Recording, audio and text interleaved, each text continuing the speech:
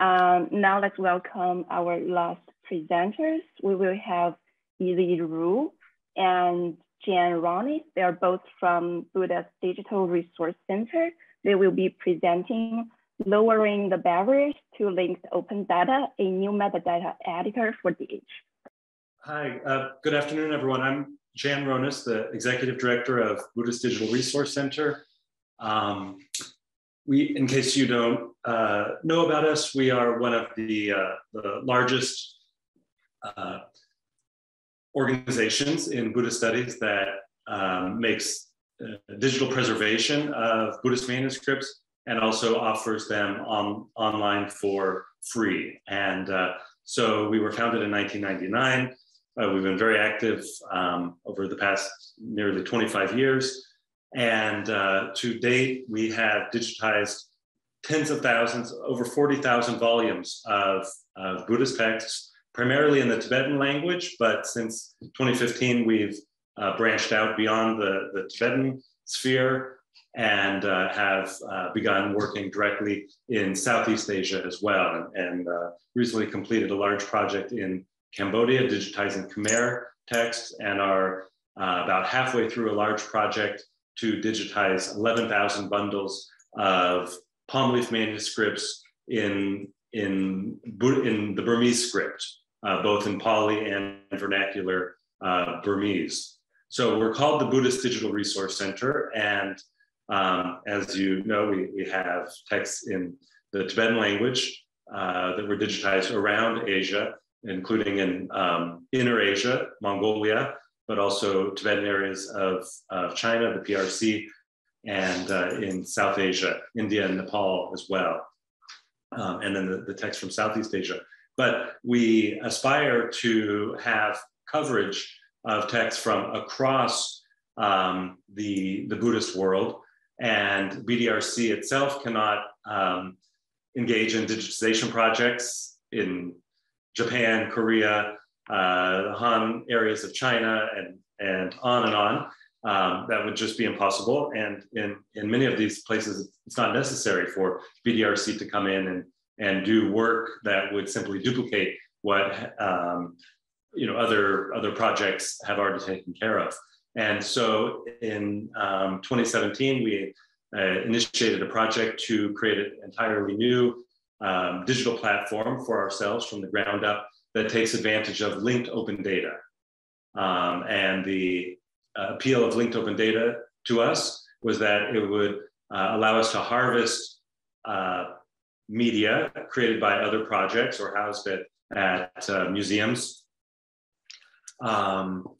that we could then integrate into our archive and database so that we could offer texts in Sanskrit and Chinese and other languages so that they would complement the text that we've digitized, and also just create a central hub for the majority of the Buddhist texts that have been digitized and are available openly across the web. So that's all I'm going to say for now. And I'd like to turn it over to BDRC's technical lead, the visionary behind our move into linked open data, Élie Roux, who's in France. Yeah, thank you, Jann.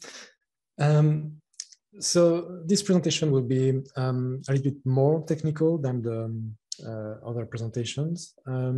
It will be a presentation about our experience in our adoption of linked open data and the barriers that we had to overcome in order to create a fully functional infrastructure for linked open data, and how we did that, and the tools we created. So first, a little introduction about why we used linked open data. So as Jann said, it's really becoming the emerging standard in library science, museum science, and in many academic projects. Even though the specification is from the early 2000s, it's only gaining momentum in the last 4 or 5 years. for 20 years, BDRC has been really focused on open access. So both in terms of the software, using open source software, in terms of data, having open access data fully available without any restriction in the license, and also for the images that we make available on the website. And linked open data has accessibility really built in terms of technology.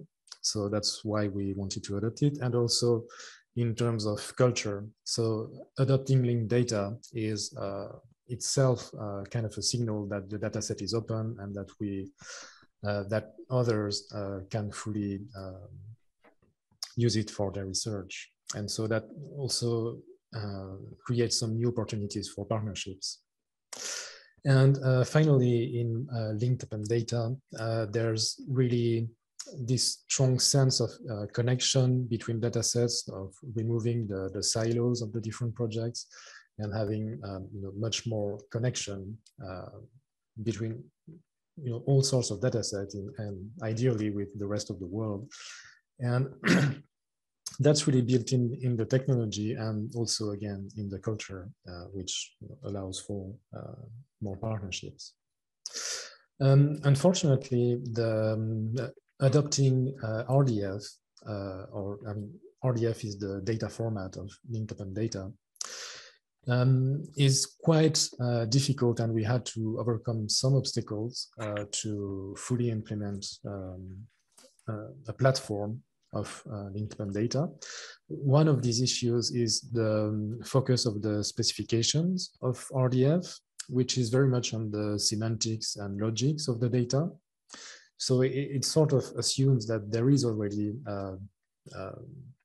this giant global interconnected knowledge graph that machines can browse basically and get a lot of information, but it doesn't really say how this should be implemented, and it doesn't give tools or recipes for a fully functional architecture or infrastructure.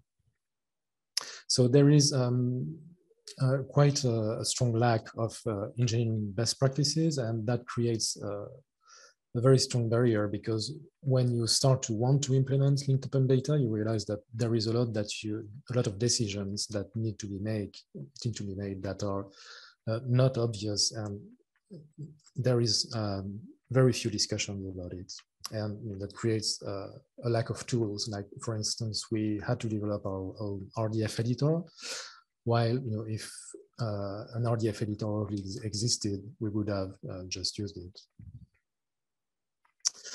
And so this led us to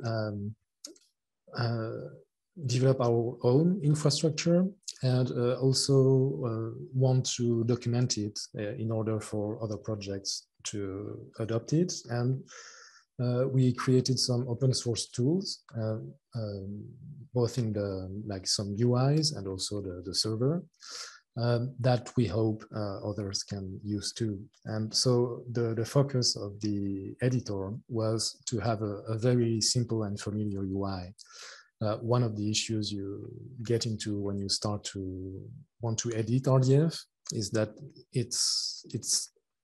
you need to apply some constraints in order to create a simple UI. Otherwise, it becomes very difficult. So I'm going to explain the constraints in the next slides. And we also wanted a simple infrastructure with some toolings that are very suited for production. So a lot of linked open data projects are, let's say, at the level of prototype, or you have a database and you just never modify it. So that's much easier to implement. But in order to have a fully functional infrastructure where you have some versioning, some backup, you can restore the backups, you can export the database, work on it, etc. That's much more difficult, and that would be the focus of this presentation. So, as I said, we had to put some constraints on what's possible with the RDF that we're using in order to implement this infrastructure. So this is an example of a typical thing that you would encounter in RDF datasets. So let's say this is, for instance, a birth event. So you have an event that's connected to a person and a place. But then what we need for our infrastructure to work is a way to divide that kind of data into records.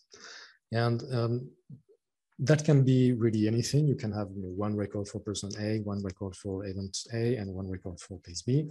But what we chose is to have some records or documents that would contain, in that case, person A and the birth event of person A, which usually would be found in the document about person A, and then another document about place B. So, yeah, so this is very important, because then what we will edit in our editor is really these documents. And so we have a way to create RDF documents, which is not something that's really specified anywhere in the specifications for independent data, which may appear surprising. And the other constraints that we apply is that within one document, we don't allow any type of graph. So here at the top, you have a cyclic graph. So you see that A is connected to D, to E, and then to A again. This is something that would make a simple UI very, very difficult to make.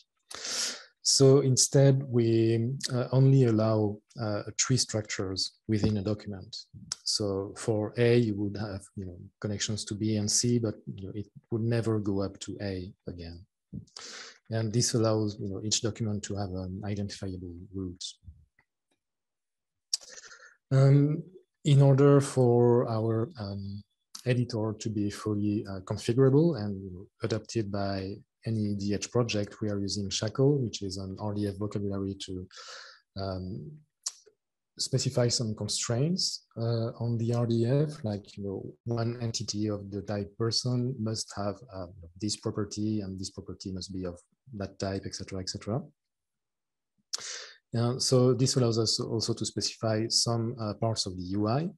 So that makes our editor fully configurable. So theoretically, it can be used by any project, even outside of Buddhist studies. And finally, the infrastructure that we implemented is the following one. So at the top, let's say closest to the user, we have a web app. So it's created in React and Recoil. So this is really the front end. It uses the Shackle vocabulary to create the UI for the user, and it just gets some data and sends the data to the editor server. And so here, that's where things get interesting. So the editor server first validates the data that it receives through Shackle, and then so the two parts will only exchange documents. So the documents can contain any number of nodes, etc., as we've seen. And then the editor will send the document and create or update a file on a Git repository, and commit this modification or this creation. Then the commit ID will be sent back to the server, and the commit ID and the document will be sent to the triple stores or the RDF database, which then will be used by our query server to just implement the website, the search on the website. So this creates an infrastructure where every modification that is logged and is fully viewable. You can view every step of the modifications that have been made on one file, or you can see all the modifications that have been done in one day or by a certain user, etc. So this creates a very good versioning, and also this is a backup of our data that we can then put back in the triple store. We can verify the coherence between the RDF files and the triple store through the git commit, etc. And because these are just files on a file system and using Git repository, and Git has very strong tools that are used in production everywhere, then this creates a very strong infrastructure, that's very reliable infrastructure that you can use in production without any issue. And that's what we have done for the last years. So we hope that this infrastructure that we implemented can be used as a template for infrastructure in similar DH projects. And for BDRC, the obvious benefit is that we now have a new editor that's configurable, that's very modern. For Buddhist studies, we hope that since our vocabulary can be used in many other Buddhist studies projects, our editor could be used directly by other projects. For in digital humanities in general, and developers for linked open data in general, even outside of the humanities, we hope that this type of architecture and the tools that we have developed can also be adopted. And so we hope that in the end, this will lower the entry barrier to linked open data for digital humanities. So I just have a few screenshots of the editor. So, I mean, this is interesting because there's actually not a lot to see. It's a very kind of boring editor, which is what we wanted, because usually RDF editors can be a bit creative, which is can be an obstacle for general users. And so here, on the left, you have some of the entities that, or some of the documents, let's say, that the user has opened. And here, this one is selected, and we see that it's there's the identifier, the type. You can view it on the website, and here you have very few properties. This is one of them. You can select the line tag, and here you see that the shackle specifies that there must be at least one preferred label, and here it's empty, so the editor complains. And here you have an example with subnodes. So here in the sort of vocabulary that we are using for persons, every name is a subnode. So here you can see that it has several properties. One is the type of name, and the other is the actual name. And so you can select, so we have different forms, in the UI. Here you can select the type, here you can type the name, and you can add another node here. And finally, when you have to select an entity, like for instance, if you are on the record of a person and you want to say, okay, the teacher of this person is this other person in the database, you can do it by searching for a name here, and you can select the type and the language of the string that you're searching. And this will open a pop-up window on the main website. So this will give the very familiar search. And then you can click on one result, and it will add the results to the list at the bottom. So that's it for our presentation. I hope it can inspire some other projects to move to linked open data.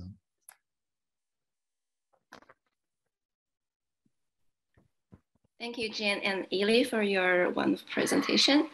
Now questions are open for all the panelists in this session. So if you have a question, please use raise a hand feature or write your question in the chat.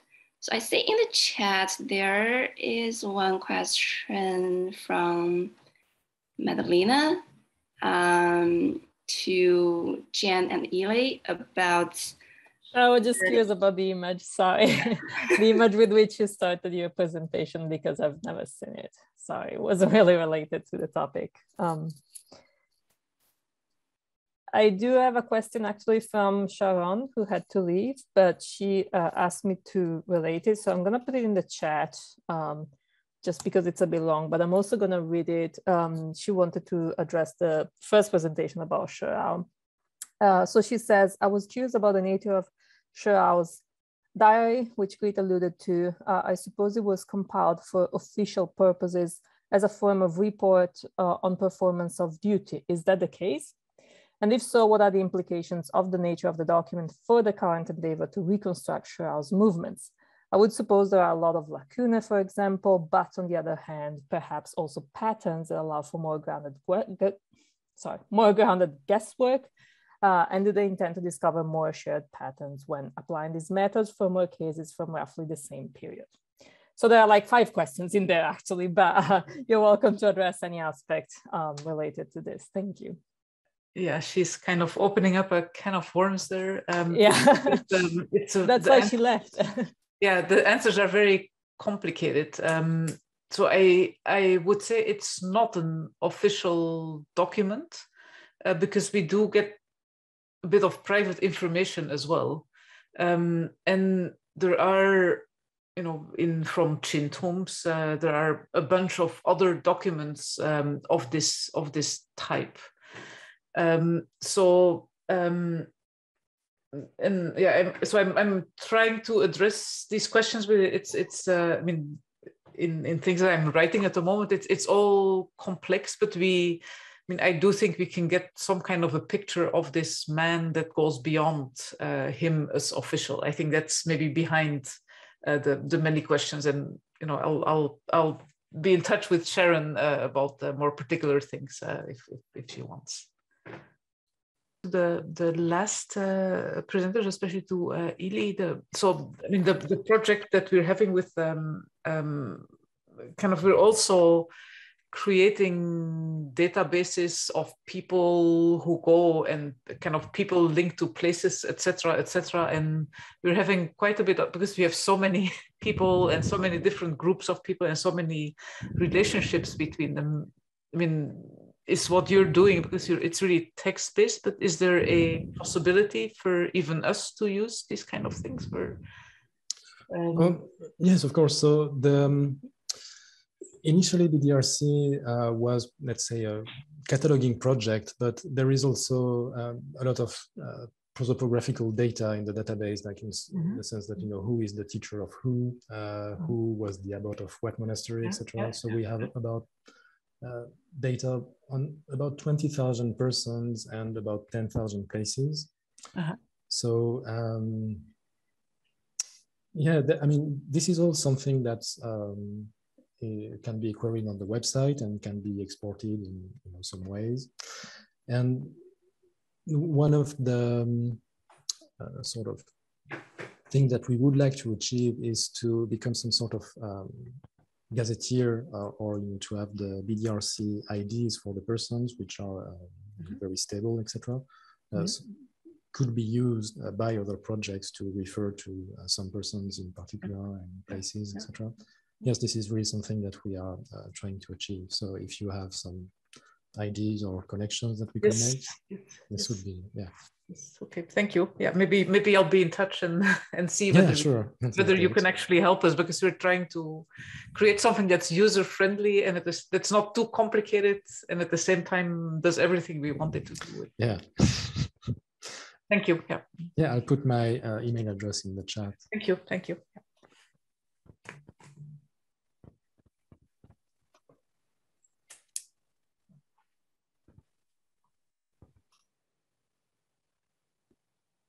Lena, please. Yeah, I'm not sure if Jann Ronis, did you unmute yourself for a moment? Did you want to jump in? No, that's all right. In the interest of time. To go first. Oh yeah. Okay. So I'll be quick. I had a question for Engin and Tugba. I don't know if I'm pronouncing your names correctly. I'm really sorry. So I knew nothing about this phenomenon. It's really interesting. I was just curious. It's not strictly related to what you're doing in terms of DH, but are you able, from the data that you have, to gather sort of social background? Because I assume the information is not always there for these people. In terms of demographics, the information is not there at all usually, but like previous studies and more journalistic research in the US UK context, which I think is safe to assume kind of carries over here. points to the people here being mostly young males in their like 20s to 30s, or some teenagers also. And that's demographic. And class, I think, is a bit more of a mixed bag, but it's mostly kind of lower class also, and possibly less educated men. But that kind of information, because it's an online forum, it's very hard to get. And to the best of my knowledge, there's a bit of hostility towards researchers and journalists and other, kind of online commentators, because there's an aspect of perceived persecution against these kind of communities where they don't feel really comfortable speaking to outsiders who are studying it. Mm-hmm. Yeah, I was thinking in terms of the language, if it was possible to see like people who have been there for longer, for example, and or if the language gives away something about their age. But it was just a curiosity. I'll stop here. Tagianador? Hi, thank you. Yeah, and nice to see you, and thank you so much for sharing your latest developments on the BDRC. Really, really wonderful project. A really revolutionary tool for all of us in Buddhist studies and beyond, for anybody who does anything remotely related to Buddhism. So I have a question about the user platform of BDRC, and I guess the future kind of revolutions of the database, and how it's presented or is being accessed to researchers. So this is a question that I've been hearing from my kind of scholar circles.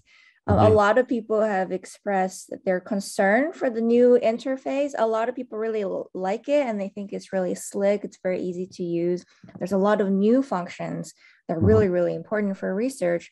But also a lot of people have sort of expressed the fact that they're nostalgic for the old platform, the old website, and how they've developed already a habit of using the old website. They know where to go, they know how to look up things. So I was wondering, is there a component of incorporating actually the user's experience, their own very subjective kind of personal experiences, right? Their own kind of developed little habits here and there, idiosyncrasies, into the development of new ways of presenting the database, or new ways of incorporating new tools? Just a very random question, but wondering what you think. Sure. So, yeah, and we'll have time perhaps at IATS in a couple of weeks to talk about this more face-to-face, but just to give the general context to everyone else that's here. The old platform did not use linked open data, did not have a very sophisticated search interface at all. And that led to, say, a lot of noise in the search results, which people over time learned how to just filter on their own. And then the noise that would be returned also led to some interesting sort of discoveries that were entirely accidental. So just briefly to give an example, on the old website, there was only one search box. There was no filtered searching. If you searched on a string, it would take a long time to return the results. And while the search engine was working, it would query everything in the data and then give you all of the results in a way that was not ranked in any particular order, because you didn't specify whether you were looking for a place or a person or a text title or something. It sort of gave you everything that was not even relevant, but just everything that had the syllables that you were searching on. Sometimes syllables, that were very far apart from each other, and so clearly not relevant. Somehow people are very nostalgic for that, randomized and unranked searching. The way we do it now is that you search on books or places or persons or topics. And when you are entering your query, you type in what you want in the language or script that is relevant, and then you specify simply whether it's a text or a topic or a place, and then it gives you the results for just that. But on the search results page, just to the left, there's an additional menu that lets you know whether this search query, the search string, also appears in a different data category, such as place or text title or within an e-text. And so it doesn't bar you or block you from seeing other things that might be relevant but are not what you're looking for. So you can easily toggle back and forth. But nevertheless, one reason we wanted to implement the search filtering is that we have some special ways of reporting on certain types of data when you search on them. So place would be a good example. If you search on the name of a monastery, it'll return all of the results that have that name. That's good. That's just a plain list like you would find for other things. But it will also plot the locations of all of the monasteries that have the name you're looking for on a map. Because I don't know how it is with other Buddhist traditions, but in Tibet, there's a lot of repetition of monastery names. There's of course, differences, but a lot of cliched names that keep reappearing as parts of broader names.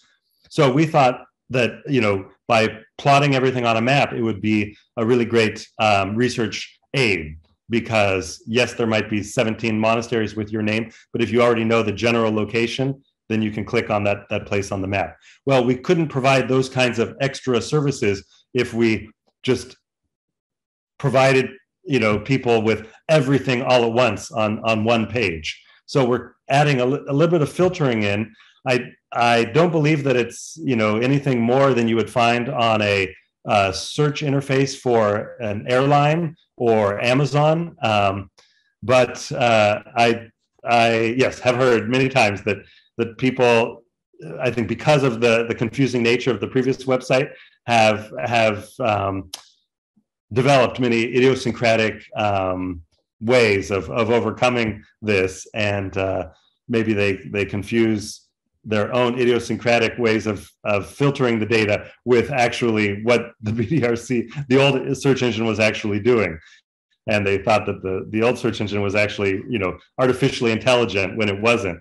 Whereas now we're creating things like search rankings based on popularity indexes, chronology, and so forth. But still, I don't mean to sound like we're not interested in the feedback, and we respond, on a weekly basis to people who ask, "Oh, can you tweak this? Can you tweak that?" But just because of the nature of the data, as you see, with our linked open data, there's no going back to having something that is indivisibly just sort of one big bucket of data all in one language. So another thing to say is that we're now working in multiple languages. So we can't, whereas in the past it was all either in Tibetan, Wiley, or English. And the search engine didn't discriminate between those. And the users didn't have to discriminate either, because we only focused on one Buddhist tradition, the Tibetan. But now we have more. So it's a growing pain, and we're trying to make it more user friendly. But when you work across traditions, there are compromises and trade-offs that need to be made. But just in terms of linked data, yes, it's allowed us to partner with museums, libraries, other Buddhist organizations like CBETA, SAT, and 84,000 and so forth. So we're sharing data, we're perfecting it. We have projects with Wikidata and so forth, so we're trying to put it out there. And so when it comes to Griet's project, I bet that there's a lot of this geodata already well attested on data and elsewhere, and it won't take much time at all to harvest it, and that'll give you the confidence that it's already been sort of crowdsourced and is relatively accurate. But there'll be lots of corrections and probably new records that you'll want to contribute to the broader conversation, and it's only with linked data that you can do that. Yeah. Thank you so much for answering that question. I mean, it's really interesting to see the relationship between the actual users, right, scholars and students, and how their practices influence the structure and restructuring of databases. And I have to say the BDRC and all of the related databases, the collaborations that you guys have been doing in the past years, is so inspiring to witness. I hope more kind of databases across different fields will be able to do this in the future. Yeah, so I have to stop here and give more time to our upcoming presentations. Thank you so much for being here. Mm-hmm. Thank you. So it looks like that our time is up. Unfortunately, we cannot take more questions. I would like to thank all the presenters who have offered us fantastic presentation, and for all the participants who have attended this wonderful session. Thank you, and we will have a 5-minute break, and then we will come back for the last session of our conference.